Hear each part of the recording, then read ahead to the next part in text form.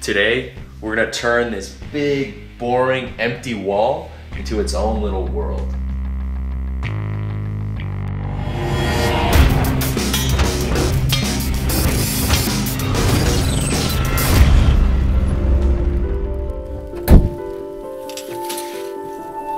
I managed to find these huge closet doors being given away for free on Kijiji. Once in a while, I take a quick look at the free section just to see if there's any cool stuff being given away that could maybe be used in a future project. It looks like these doors are made from masonite with a white vinyl laminate of some sort, which I think will work great on the CNC. I got rid of the metal framing so I can break the doors into smaller sections. They're a little too big to bring into the basement, so I scored them and broke them up first, and then I cleaned them up after on the table saw. I ended up with 6 uniformly sized masonite panels that were all cut to fit the CNC machine. Each panel is about 3.5 by 2 feet, and that should allow me to make some pretty big cuts. Most maps are flat. The problem is that the Earth is round. This means that most two-dimensional maps are actually distorted representations of the actual land masses. These are called projections. I chose the classic Mercator projection. It's the most widely used world map, and it should be suitable for this kind of art project. The next step was finding a good starting map to use as my main vector graphic. A quick Google search led me to this really nice black and white version. You can see it's almost a bit too detailed, which is nice to look at, but it's not so nice for CNC cutting. I converted the bitmap into a vector and spent some time simplifying the edges and connecting smaller islands so the CNC could cut everything together. Now for this project, I had the crazy idea of adding city lights as seen from space, but I couldn't find a vector graphic that represents the light dispersion. I came across this awesome NASA generated image and converted it to black and white and then increased the contrast. This made the lights a bit more pronounced, and then I inverted the image and made it into a vector that I could easily overlay onto my version of the Mercator map.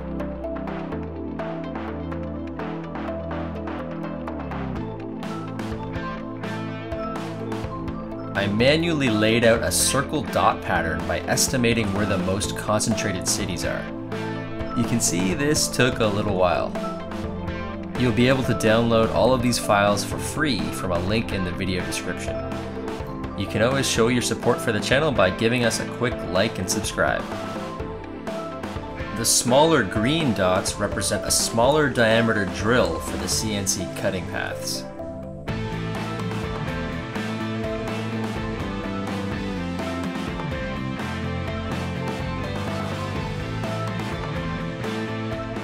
Next up, I chopped up the map and created 6 sections that correspond to the 3.5 by 2 foot masonite boards that we cut up earlier.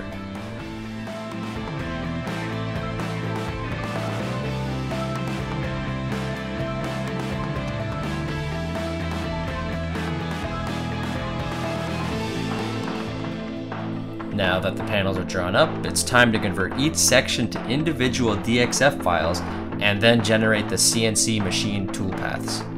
Here's a quick toolpath simulation of one of the map panels. And now we're ready for cutting.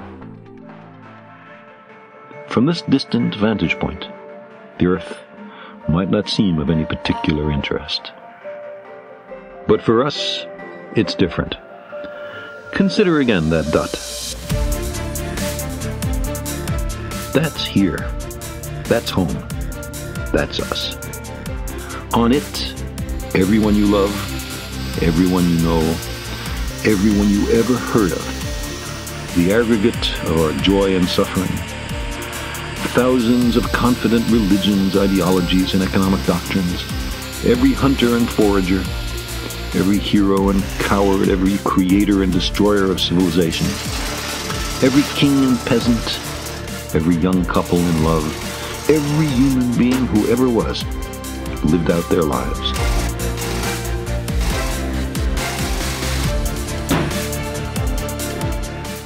so some of the patterns were a bit thin, and some of the more fragile pieces broke off during the cut. I like using wax paper because adhesives don't stick to it. Here I'm reassembling this section of the map, and since it's pretty skinny, I decided to reinforce it with a little epoxy, some coat hanger, and a little hot glue for good measure.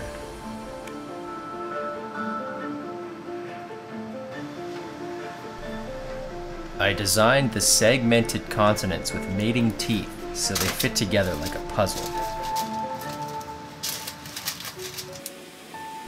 You can tell I love using this 2-part dollar store epoxy resin.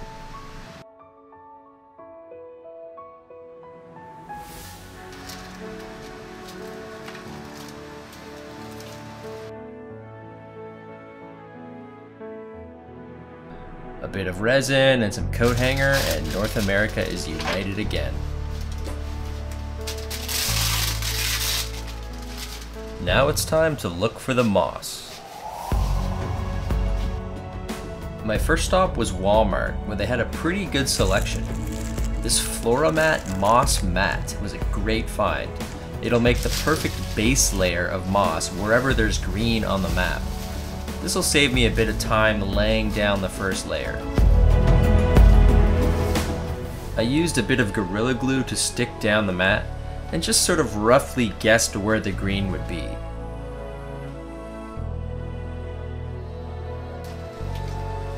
Anything still in white represents a more arid climate on the map.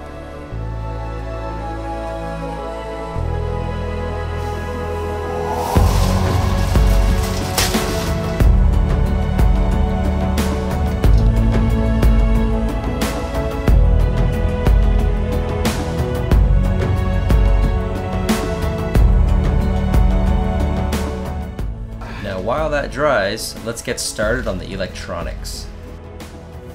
For the city lights, I found these fiber optic table lamps at the dollar store. I had to buy about 10 of these to do the whole 8-foot wide map. To hold the LED light sources, I'm preparing these little cardboard tubes. Each tube will hold 2 lights, one warm yellow light and one cool white light.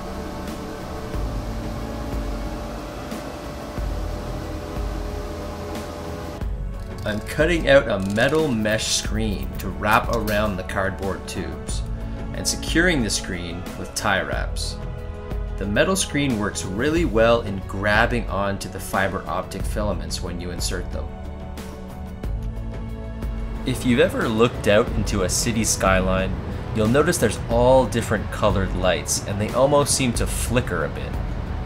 I want to attempt to simulate this effect using an Arduino and a bunch of N-channel MOSFET transistors. These transistors are like digital switches and will allow me to write code that pulses the light at different brightnesses really fast so that it gives you the illusion that it's glowing.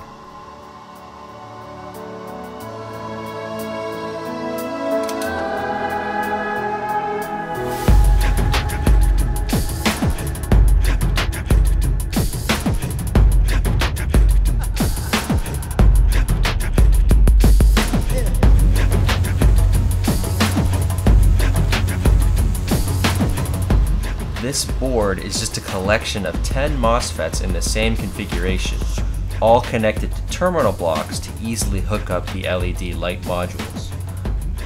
More details about the circuit will be available in the video description. Now we're back to the actual map. The moss mat that we glued earlier has dried, and now I'm removing the excess flashing around the edges. For the detailed moss work, I went around and found more natural craft moss, this time at the dollar store. They even had a bag of white and gray lichens that will work perfectly for the northernmost regions of the map. They almost look like little icy mountains. To help with color matching the moss to an accurate world map depiction, I took this colored map and reduced the color count to reflect the limited shades of green moss that I had. This image can now act as a better guide showing more distinct color separation. And for all the people back on Earth, the crew of Apollo 8 has a message that we would like to send to you. Our planet is a lonely speck in the great enveloping cosmic dark. In the beginning, God created the heaven and the earth. And the earth was without form and void, and darkness was upon the face of the deep. And God said, let there be a firmament in the midst of the waters.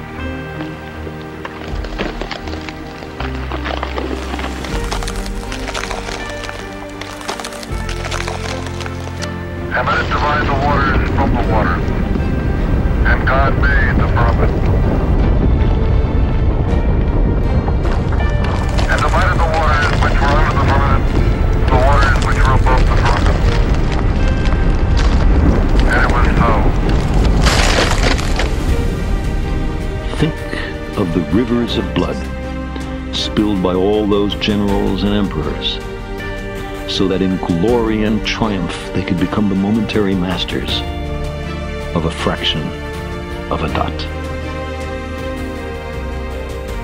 Here I laid out different bunches of moss, almost like a paint palette, so I would have easy access to the different colors. It was useful having a laptop nearby to help with the color blending. A heat gun helped get rid of the glue gun cobwebs. I attached little wooden blocks to act as standoffs from the wall, and then screwed in some French cleat picture hangers for wall mounting. I need to fit the electronics in a really shallow depth behind the Europe continent, so I'm using this metal picture frame as a project box.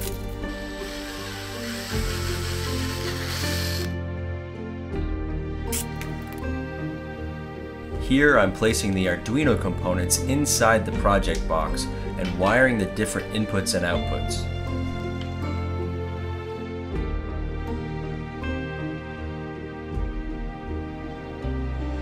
The control pins on the Arduino are connected to the corresponding MOSFET pins using a DuPont ribbon jumper cable. Next, I'm connecting the 10 LED light source tube to test some Arduino code. I'm using the Arduino random number function to randomize each light tube's pulse strength and duration. This makes it so that every time you look at the map, it'll be a different experience.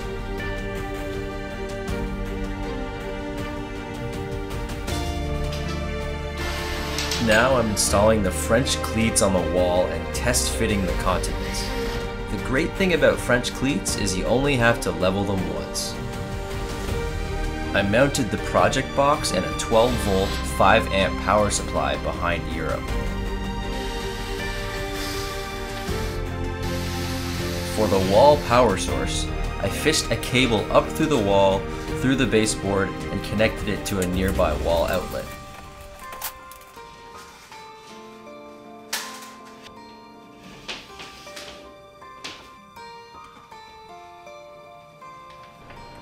To make it a bit easier to mount and dismount the modular continents, I added in these male and female pigtail connectors.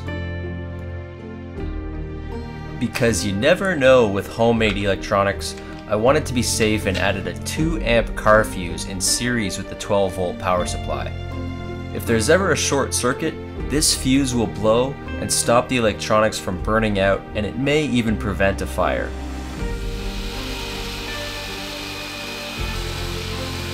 I had to make a pretty big hole to get access to the metal stud in order to fish wires from Europe to Greenland. Just don't tell my landlord.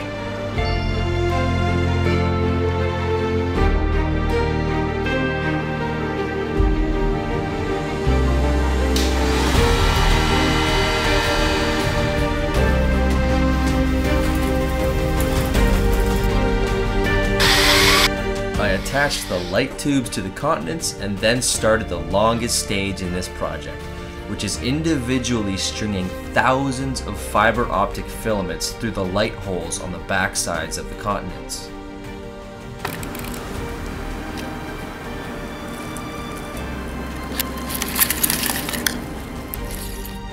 This process took weeks of spare time, but it was also kind of relaxing. One trick I learned was grabbing a random bunch of pre-threaded strands and plugging them into each side of the tube for a faster randomized variation. Another trick for if you're working with hot glue is if you turn an air duster can upside down, you can use it to instantly set the hot glue. To keep the filaments from slipping out of the tubes, I poured regular white school glue into all of the light tubes and holes. Once dried, this made it a little bit less fragile and easier to handle.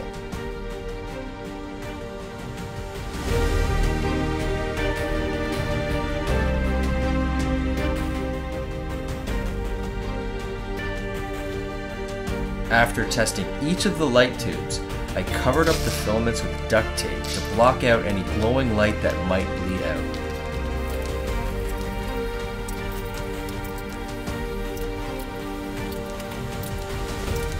I then covered up the duct tape with brown paper, which when crumpled up it almost looks like jagged rock, almost giving the appearance of those Avatar floating islands.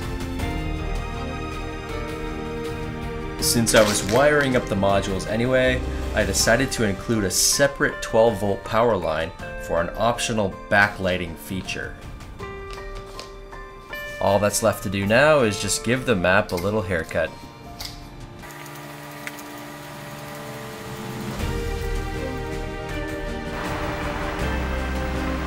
And God said, let the waters under the heaven be gathered together into one place, and let the dry land appear, and it was so.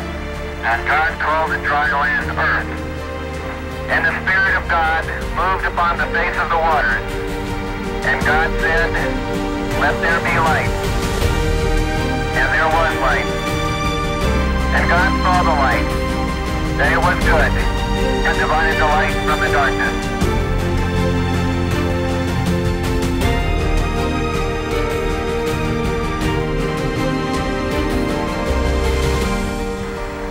From the crew of Apollo 8, we close with good night, good luck, a Merry Christmas, and God bless all of you on the good earth.